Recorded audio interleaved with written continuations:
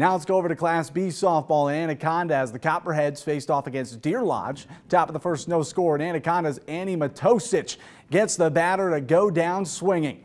Now we go to the bottom half of that inning. Warden's up 1-0, but not for long. This routine grounder hits slowly up the middle. They can't make the play, and the Copperheads tie it up at 1 apiece. But Deer Lodge's Riley Gray shuts it down from there. She gets the strikeout for out number 2.